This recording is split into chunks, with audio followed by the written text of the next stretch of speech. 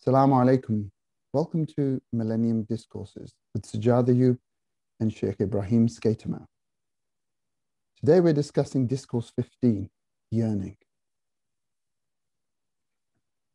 We're told that whatever is good is from Allah subhanahu wa ta'ala, but that what is bad is from ourselves.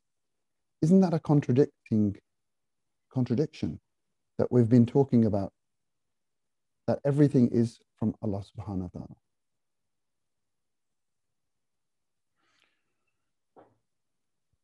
I think the best way to understand this, Sajjad Sahib, is to say that fundamentally, our experience of badness, if you like, is in a sense our own construct. I mean, certainly this is true for the experience of things that we have an issue with in our lives. There's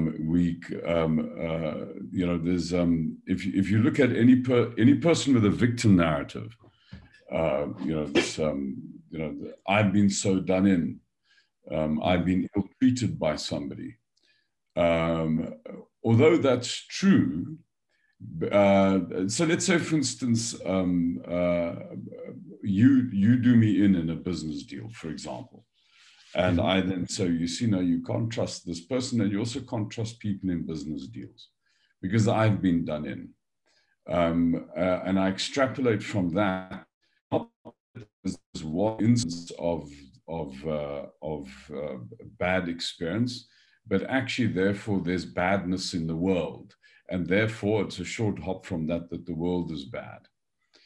Now, what one has to understand is that any experience of victimhood is always choosing to zoom in on a microcosm of the whole picture, which then basically produces a completely distorted view. For me to say that I've been done in isn't true for my whole experience. In fact, my whole experience, if every single person that I'd ever encountered in my life had done me in, I would not be alive.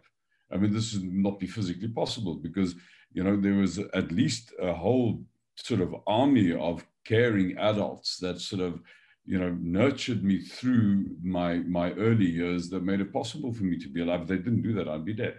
So it isn't true that the world cannot be trusted and that people cannot be trusted. It isn't true that I have been done in. It is true that I've received in excess of my due.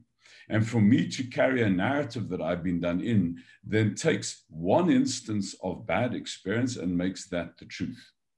And by making the one instance the truth, I'm now so my experience of evil, my experience of badness is in a sense not seeing things in context. It's not seeing things as they are. It's taking the dot of catastrophe and making that the reality. So then the question still is, well, does that mean to say that the dot of catastrophe isn't catastrophe? Well, this now becomes a question of perspective because, what makes a really good novel a good novel is because it's got suspense. And what makes suspense is that there's at least an apparent possibility of disaster. If that wasn't there, then it wouldn't be a good story. So one way of looking at how Allah's kind of created all of us, and in fact the whole universe, it's a massive sort of encyclopedic sort of set of stories. It's an incredible storytelling. And it's intriguing stories, it's exciting stories, it's adventurous stories, but it's stories that will always end up with a happy ending because that's his nature. So in other words, in the final analysis, all things will be good because they are his things. We might have in the intervening period some distress, but all will end well. All stories will come. If something doesn't end, it is not well. It's like if you, I forget what there's a musical term for this. You have to play a sort of a set of notes that complete the sequence. Otherwise, it feels like the thing ruptured. It doesn't finish. You know, it's like a story that doesn't finish isn't a satisfying story. Stories have to finish. There has to be a sense of resolution. Now, he's the great storyteller. So all his stories will come to resolution. All his stories will finish. You know, which means to say all his stories will end well. You know, and if it's not yet well, it's not yet the end. So all that ends well by definition, because then it doesn't have an aftertaste. There's not something that still needs to be resolved. It's done. It's finished. That's his nature. His nature is the resolver, the one who will finish the stories. He's the great storyteller. So all things will be, and our perspective that things are not well, are a perspective that's always based on a subset of the plot. You know, that we make the subset, we make the small point the story, and so when we see bad, it is because we have limited our vision to only a subset of the story. We're not seeing the whole story. If you pan out in the absolute fullness of time, you will see that all stories end well, because all stories will end. That's his promise. There'll be a final account. There'll be a final ending. All stories will end. They won't have an aftertaste. They'll be resolved. I'm getting goosebumps. Mm. So you're describing mankind as being in a state of being incomplete or just feeling incomplete. Could you expand on that?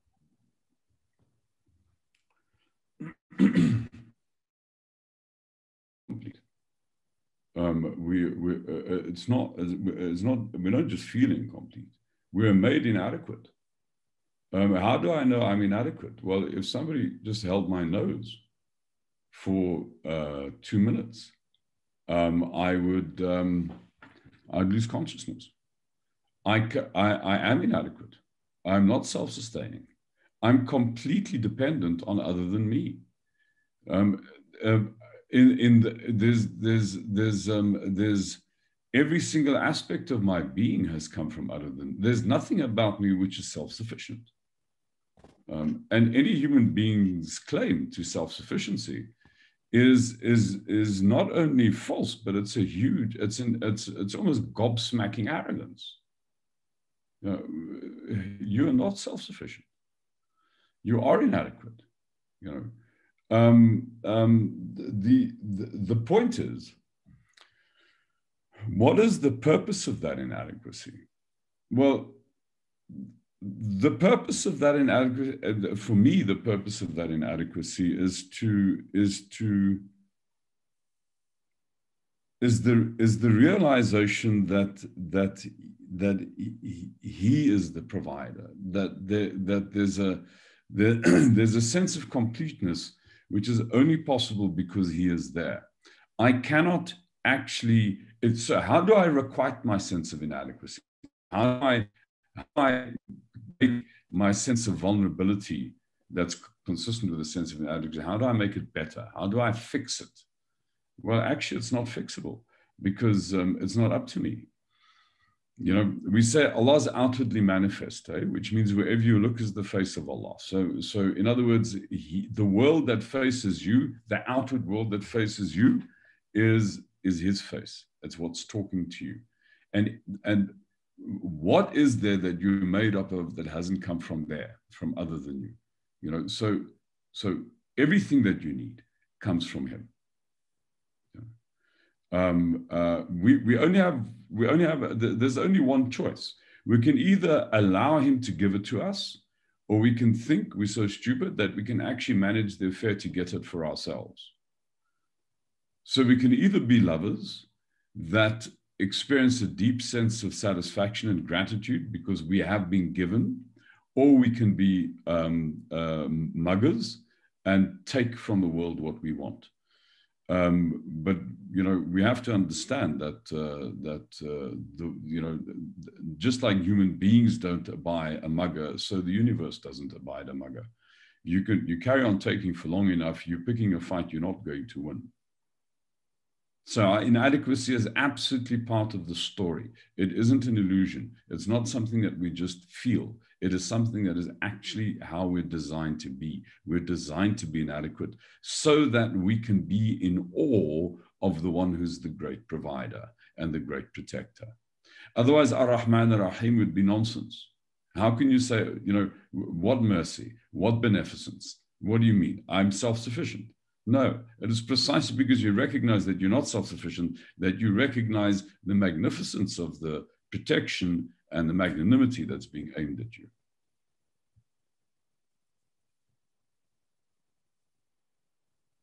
It's profound.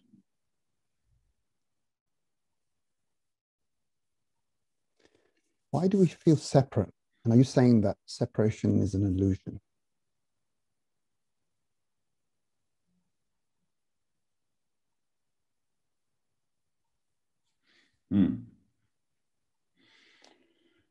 Well, from one point of view, de facto separation is an illusion. I mean, because for the same logic that we just discussed, if you stopped sort of intimately interacting with what isn't you on an ongoing basis, you would die within seconds, well, within minutes at least. If we held your mouth closed and your nose closed for a very short period of time, you would be dead. So we really do need to interact on an ongoing basis. We need to, that is our nature.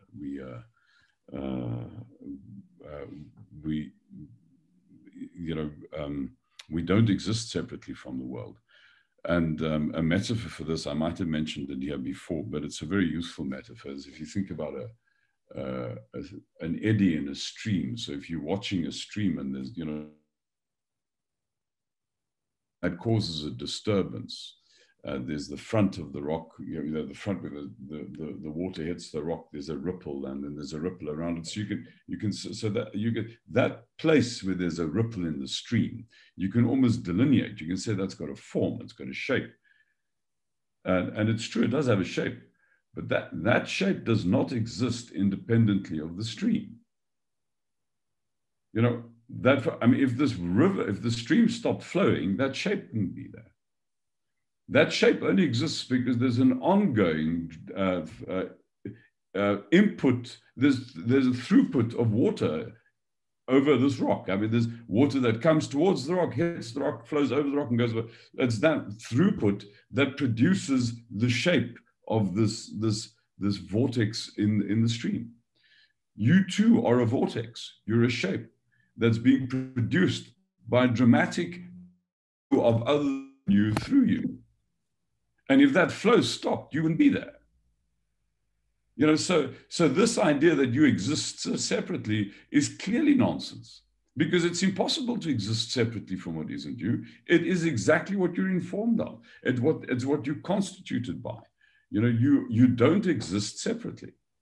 So how is it that we have this experience that we exist separately? Because we do.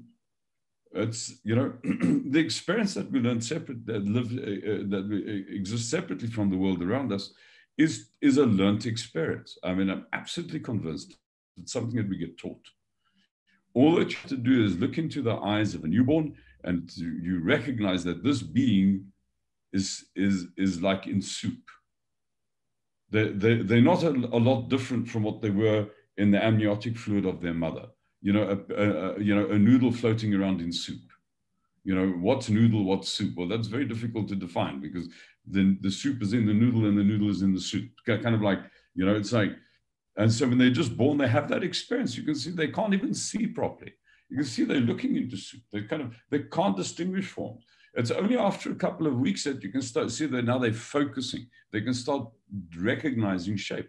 So we come into the world as a noodle in soup, not separate from the world around us. So how then do we get this experience eventually of being discrete beings that stand completely separately from the world? Well, we get taught that. We get taught that experience. We get taught to become human beings.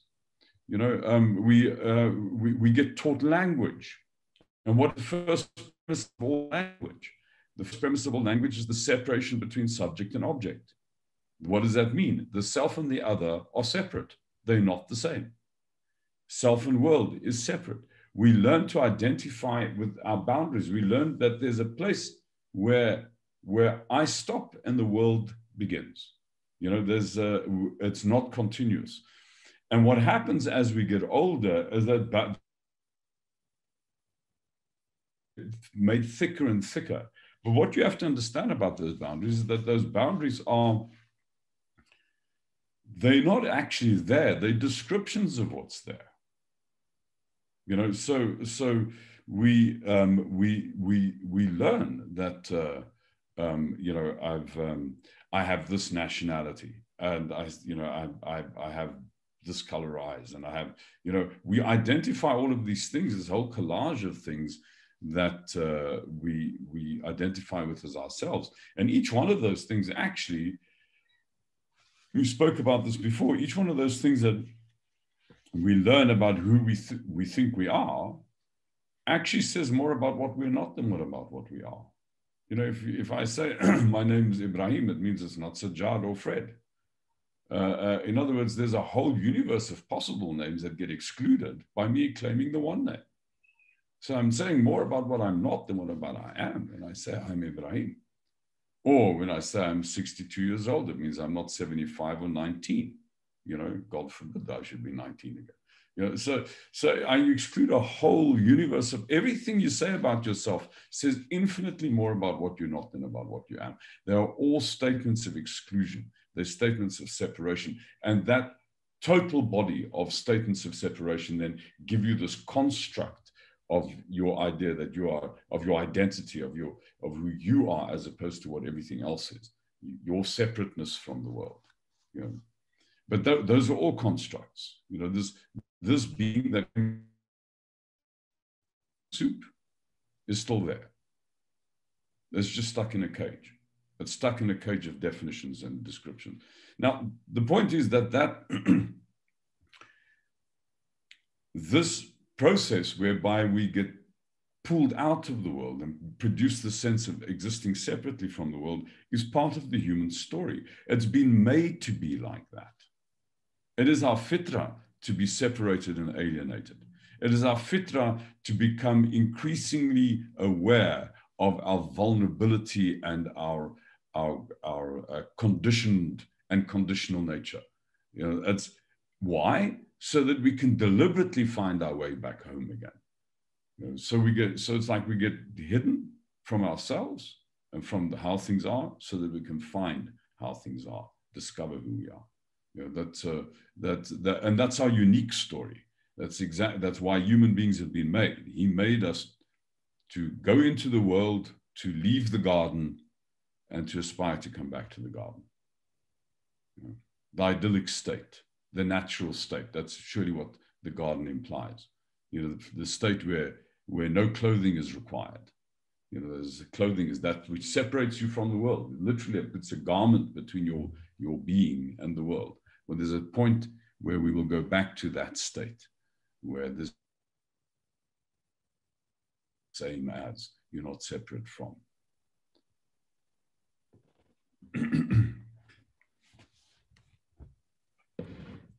It seems as if you're saying that only by understanding our own smallness can we understand our Creator's greatness. Yeah, I think that is right. So if he created to be known, that was the purpose of creation, then how do you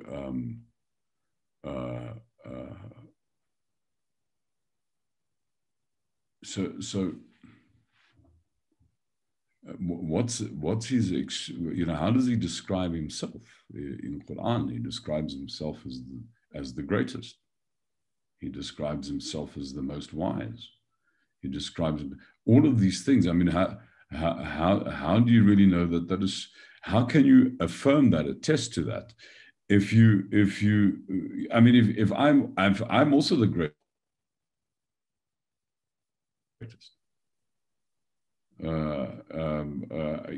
So it requires how can I affirm that he is the most wise? In the first instance, by recognizing my own limitation, the limitation of my intelligence. How can I affirm that he is the greatest? By recognizing and affirming my smallness. How do I affirm that he is the most compassionate? By recognizing the fact that, in fact, I'm not.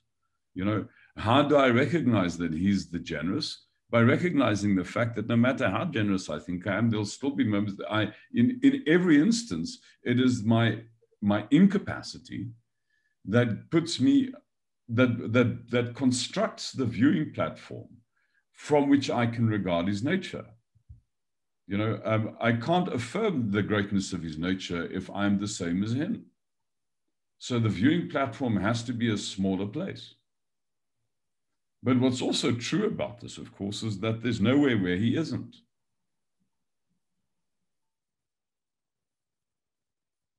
I mean, he said, so in terms of my own inward experience, this thing that's on this platform looking out at the world, so well, what's actually the essence of that inward experience is him, because he said so. He's told me that he's closer to me than my jugular vein. So he's actually the most intimate to me. He's closer to me than me. In other words, I am a device whereby he looks at himself. I'm a carefully constructed device of inadequacy. It's an incredibly stupendous feat, that he produces this device called inadequacy so that he can look through that device and see how extraordinary he is.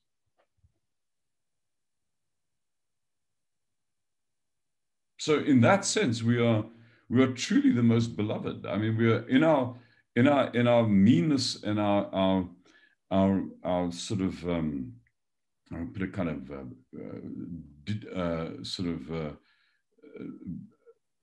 demeaned, lowly status of being the one constructed from clay.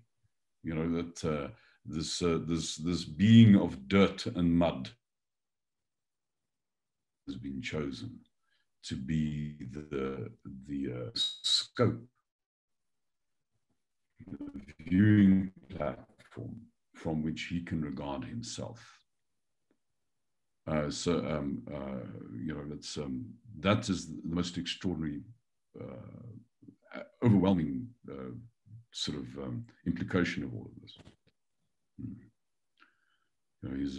We truly are immensely blessed creatures. I mean, there's that this thing that is so low and is so broken and is so inadequate is precisely the thing that he uses to demonstrate just how extraordinary he is. Yeah. Fascinating. We're not here to succeed at the project of our lives. That seems to go against the grain of every motivational and self-help speech I've ever heard. Why do you say this? I mean, it depends on how. I mean, that statement could be seen either as true or false, depending on how you're looking at it. First of all,